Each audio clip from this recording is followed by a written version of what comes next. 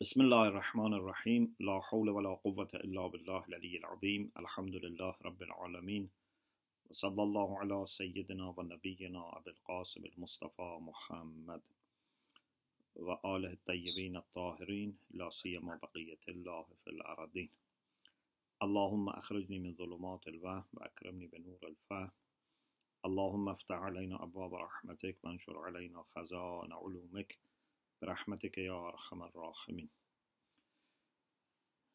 Alhamdulillah, we have tawfiq to continue our studies of the Hadith.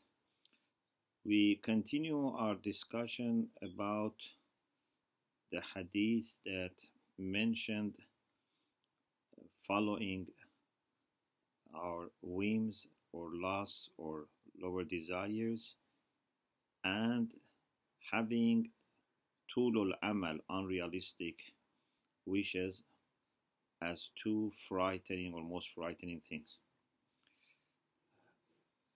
The next chapter, we already had some discussion, so we are in the middle of the Hadith.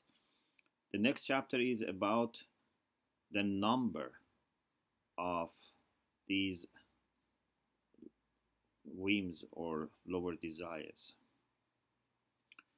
And Imam Khomeini says that there are different types of them, different ranks, and sometimes they are so delicate and so subtle that even the person himself or herself may not be able to identify that this desire that I have is not good, it's not virtuous, it is a lower desire.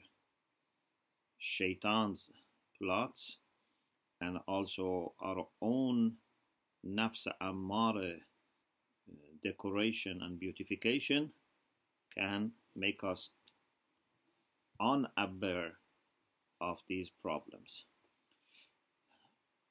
And what is common between all these types is that they block our way, our journey towards haqq, towards Allah subhanahu wa ta'ala, although they can be different in ranks. But this is a common element between all types of them. Then he lists different types of Hawaii nafs or lower desires for different groups of people. For example, there are people who may worship idols or may go for idols from gold, money, this type of things. Maybe not literally they are idol worshippers, but somehow they have taken these things as their own God and Lord. In Surah Jathiyah, verse 23, Allah subhanahu wa ta'ala says, أَفَرَأَيْتَ مَنِ اتَّخَذَ إِلَهَهُ هَوَى. And there are other verses. Imam Khomeini applies this verse to this case, that sometimes people are suffering more obvious kind of following desires like these cases. Sometimes it's a matter of following their own desires and false ideas of shaitan with respect to other false aqa'id, not only tawheed, but for example, when it comes to other principles of faith or differences between different schools of the same religion, or even within the same school, the same madhab, there are different opinions.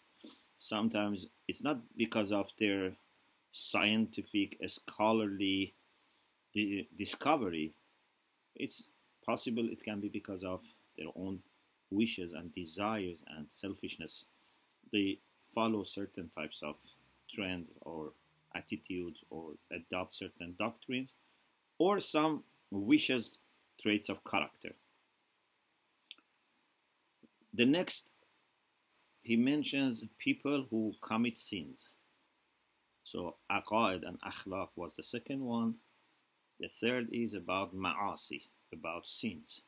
It can be major sins or minor sins, but all of them, of course, are to be avoided. And as we have said in some other lectures, every sin is major if you consider whom is disobeyed. When someone disobeys Allah, that's major sin. Yes, these sins compared with each other, some of them are greater than the others, but even minor sins are major in a sense. 4, he mentions, and this is what mu'minin need to be very much aware of.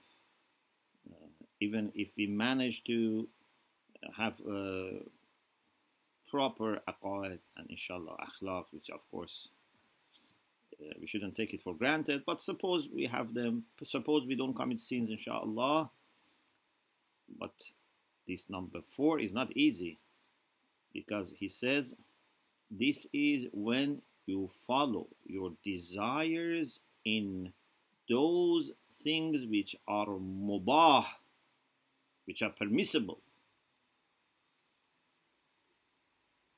and you spend your time and attention on these things which are mubah.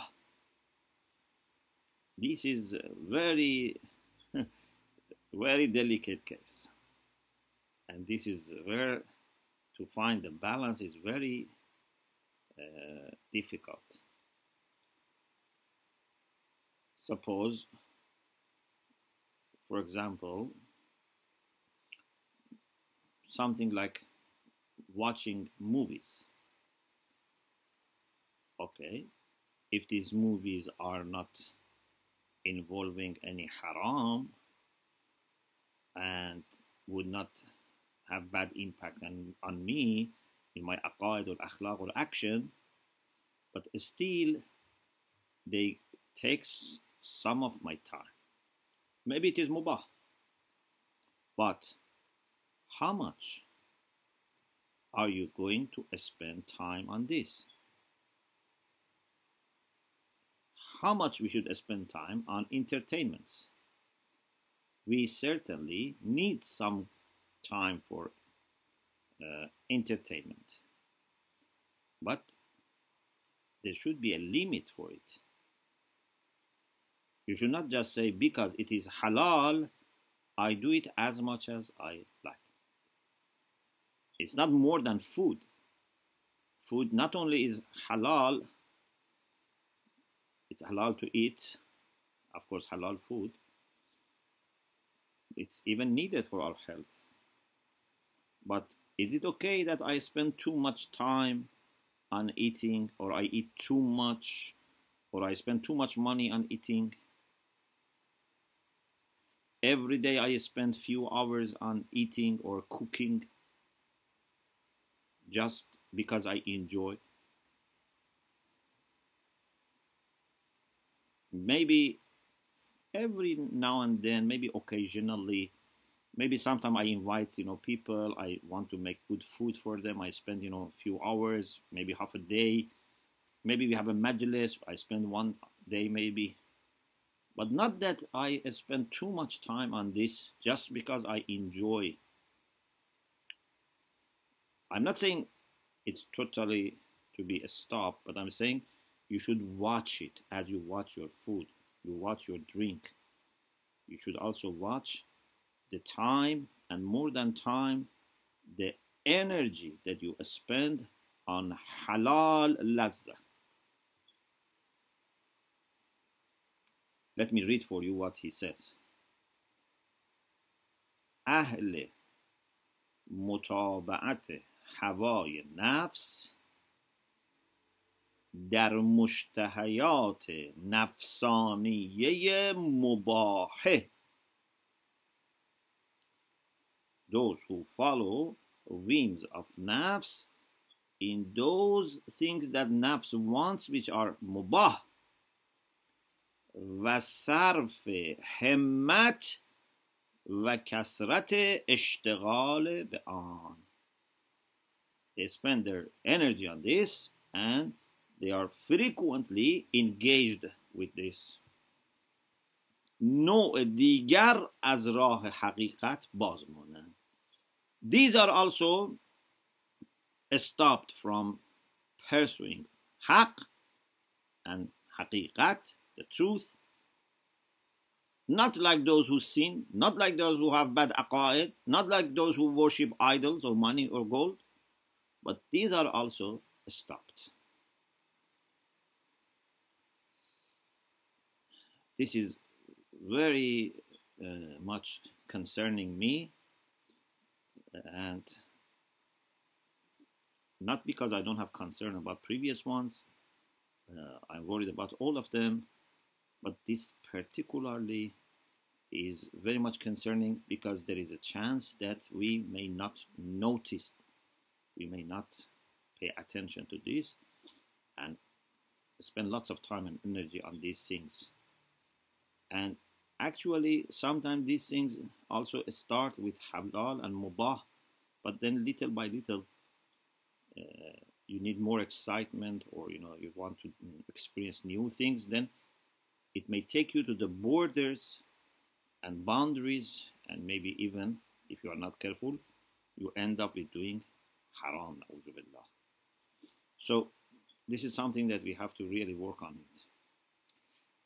Then the fifth group, أهل مناسک و اطاعات سوریه. Suriya with Sad. Those who are people of rituals and formal ibadah, for developing their house in Akhirah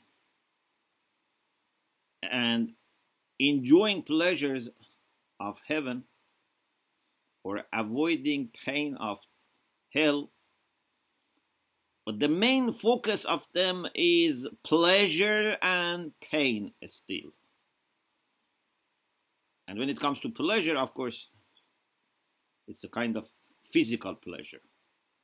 Not that they are interested in intellectual pleasures of heaven. Not that they are, for example, interested in being close to Allah subhanahu wa ta'ala, being in company of the Prophet. No, they are more concerned about foods and fruits and drinks and other types of pleasures, which are more kind of, you can say, similar to the physical pleasures that we have in dunya. I'm not saying the pleasures of heaven are physical, but for us, they remind us of the physical pleasure that we have in dunya when we eat something delicious or drink something which is nice and other types of pleasures. So Imam Khomeini says these people are also somehow mahjub. They are somehow denied access to the truth and to Allah subhanahu wa ta'ala. Mahjub means someone who is covered, someone who has a veil and hijab before him and haqq. Then he goes on further and he says, وَأَصْحَابِ تَحْذِيبِ نَفْسِ وَإِرْتِيَاز. Even those who are involved in purification of the soul and have ascetic life, and they undertake lots of spiritual exercises.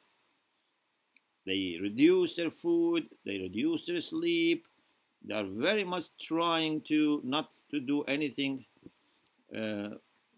materialistic as much as possible, for example, but they may be wishing and desiring to have power of the soul.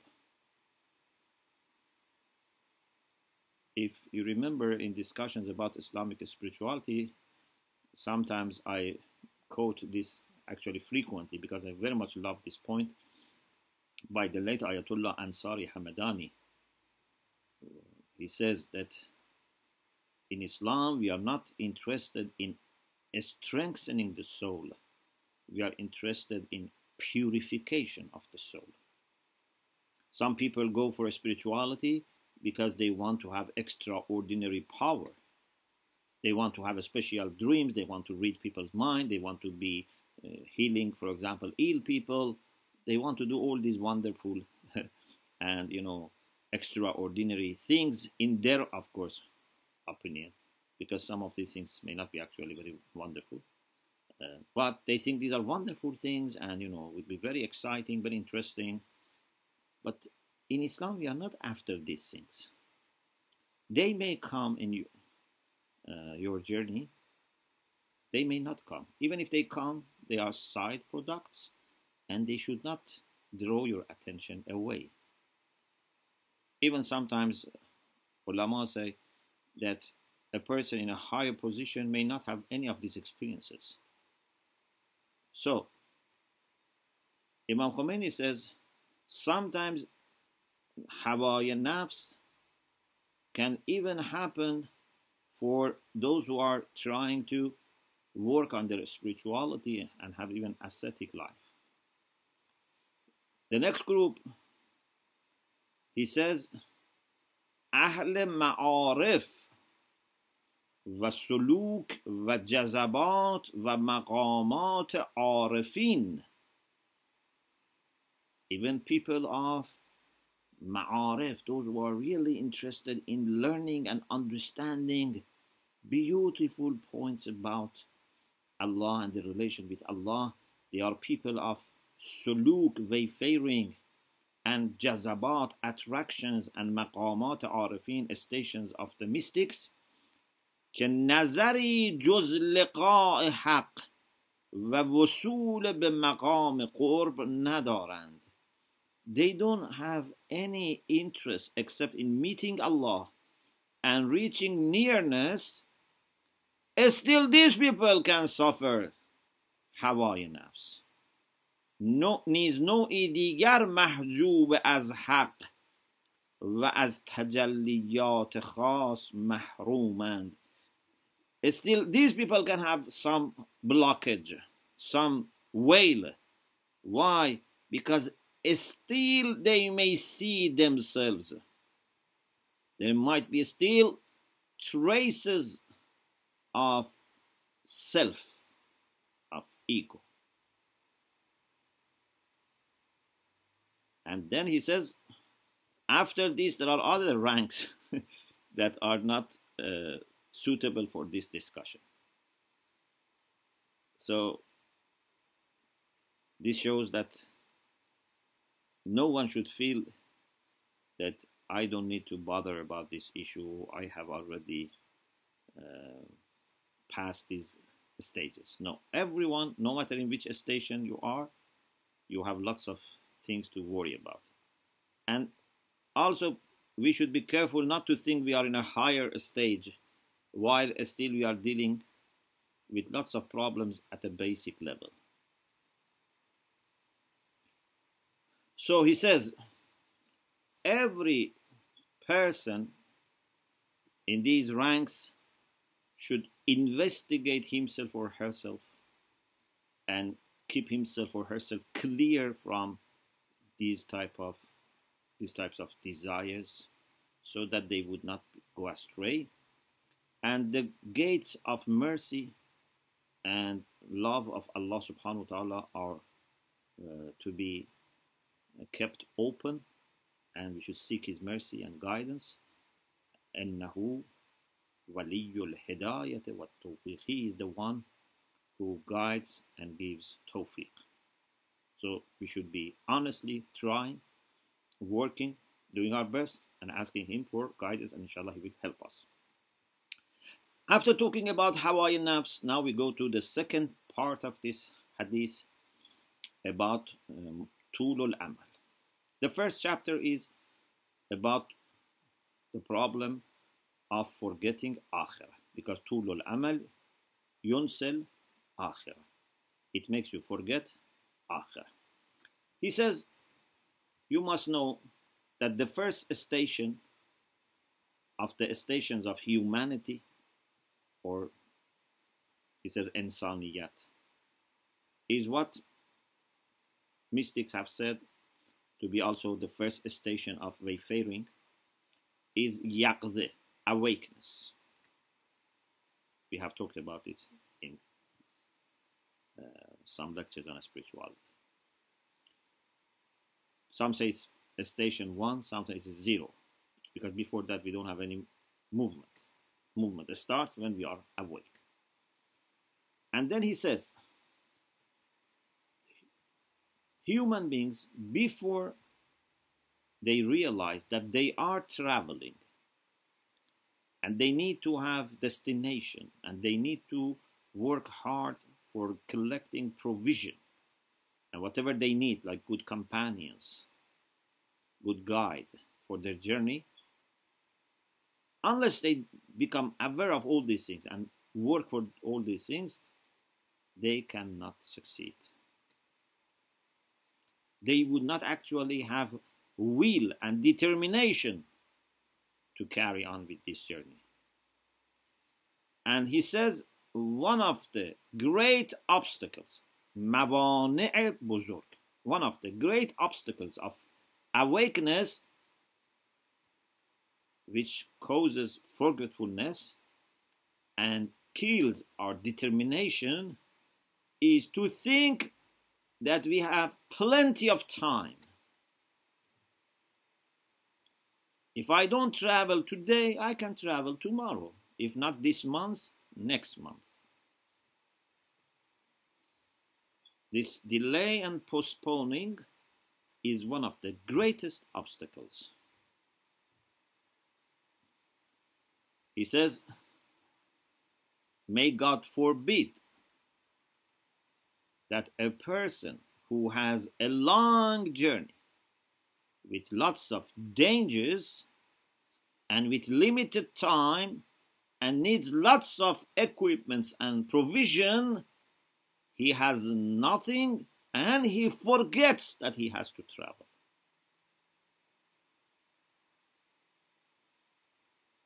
خدا نکند که انسان سفر دور و دراز پرخطری در پیش داشته باشد. May God not bring this. May God forbid that a person has long and dangerous journey. و وقت او تنگ باشد. And his time is very limited. و عده و عده برای او خیلی لازم باشد. He needs lots of things to carry, to collect, to take with him. و هیچ نداشته باشد. And he has nothing. و با همه وصف از یاد اصل مقصد بیرون روند. And with all these issues, he totally forgets about journey. So if he forgets, then he would not prepare. Then the next chapter is, he says,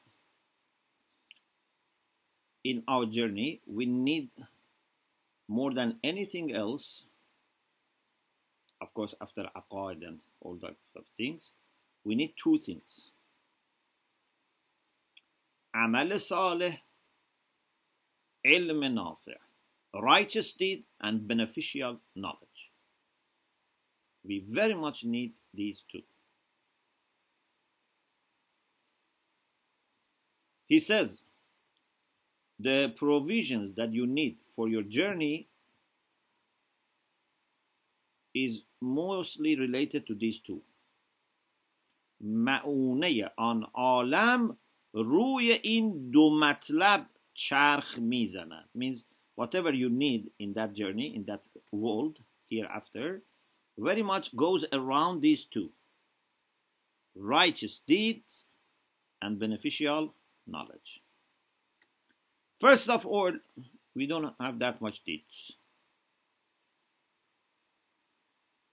honestly, we don't have that much deeds. And even those little deeds that we have, he says, we don't know they were sincere.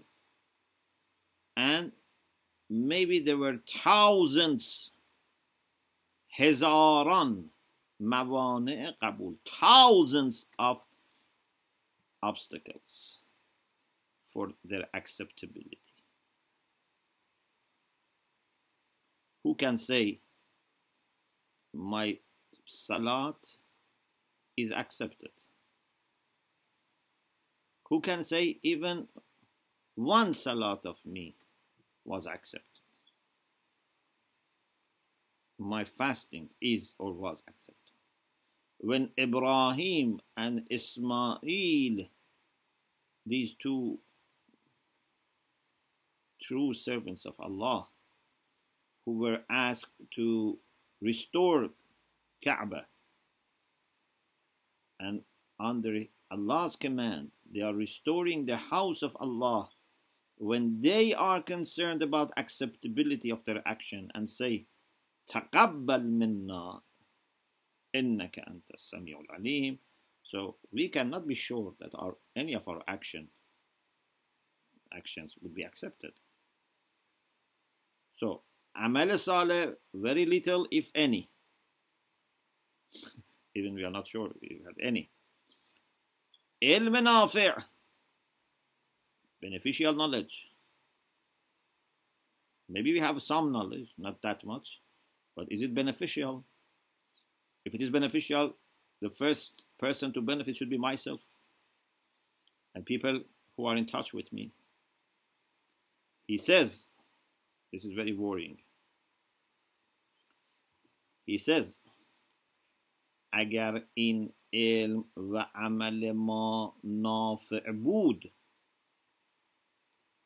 در ما که سالهای سال است دنبال آن هستیم باید تأثیر واضحی داشته باشد. If our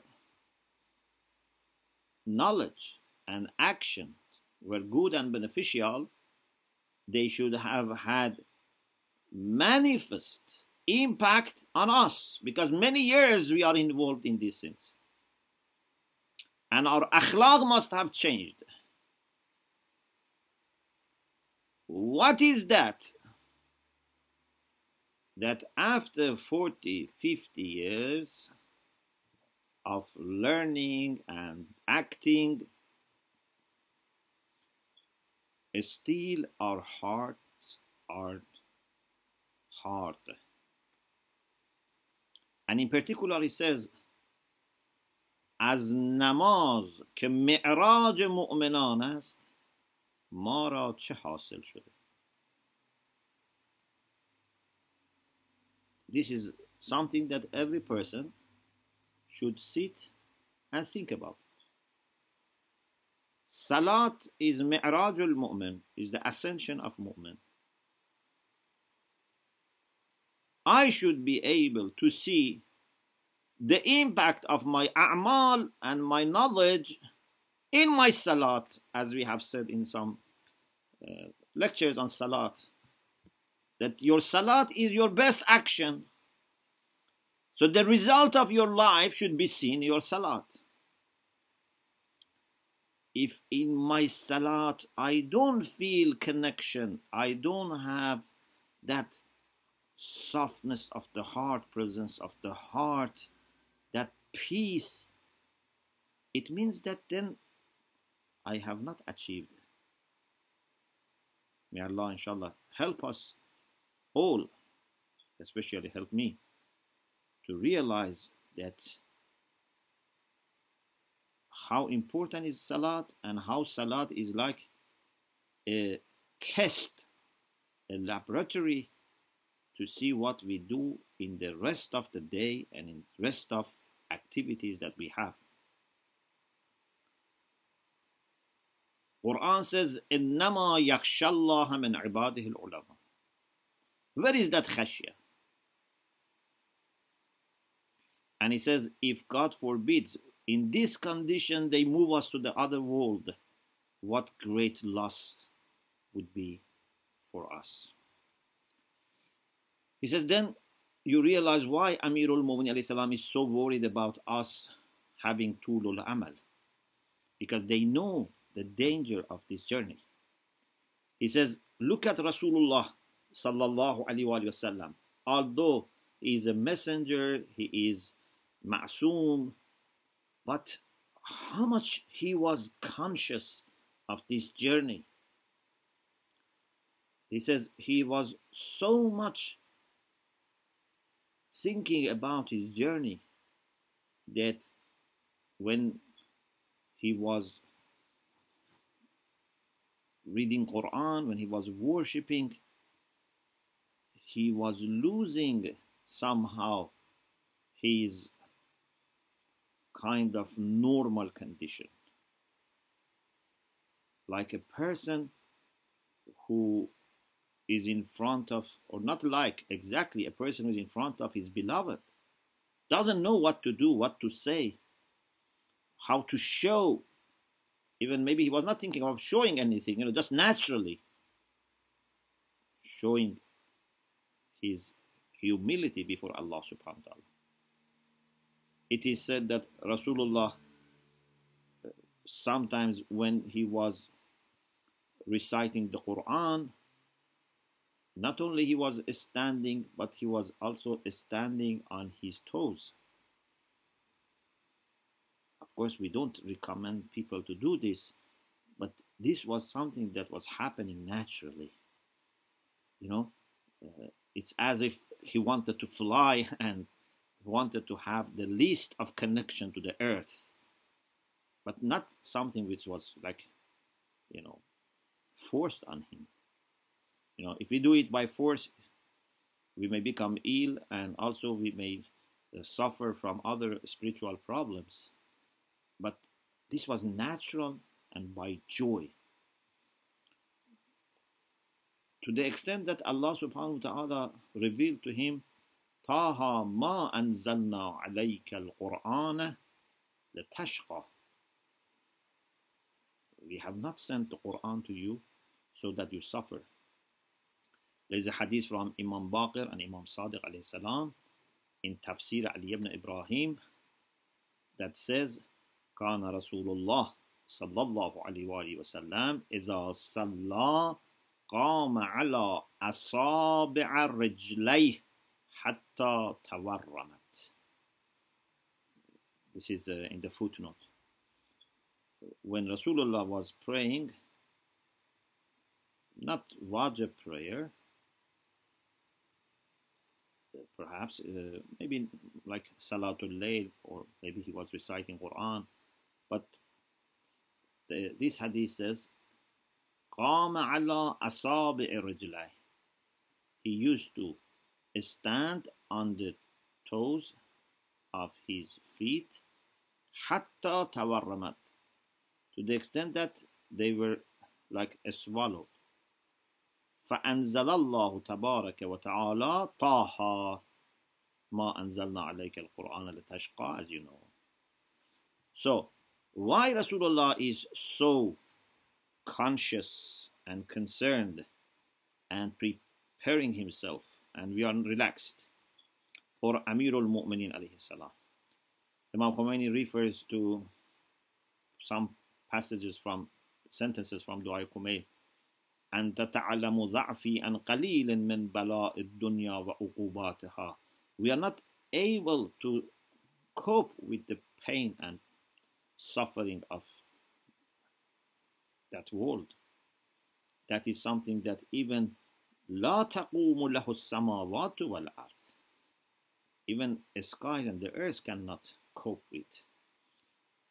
We have to prepare ourselves for this journey, as we have in Hadith. Tajahhazu, prepare yourself. Why? Because declaration or the call for departure has already been made. فَقَدْ نُودِيَ فِيكُمْ بِالرَّحِيلِ. Then he mentions something that we have in some du'as, that we ask Allah subhanahu wa ta'ala to give us tajafi and dar al-ghurur, to be able to distance ourselves to be able to be not attached to this world of deception and be ready for our journey. Okay, Alhamdulillah, we finished this hadith number 10, and I think I don't start the next hadith because I have already spoken maybe more than I wanted. But at the end, we pray to Allah subhanahu wa ta'ala to make us serious listeners, serious readers, so that when we read these things or hear these things, we really open our ear and mind and heart to these things, and inshallah benefit from them. May Allah inshallah awaken us and help us to prepare ourselves for this journey. And every person who prepares himself or herself would also help other people, would be a reminder also for other people as well. Alhamdulillah Rabbil Alamin.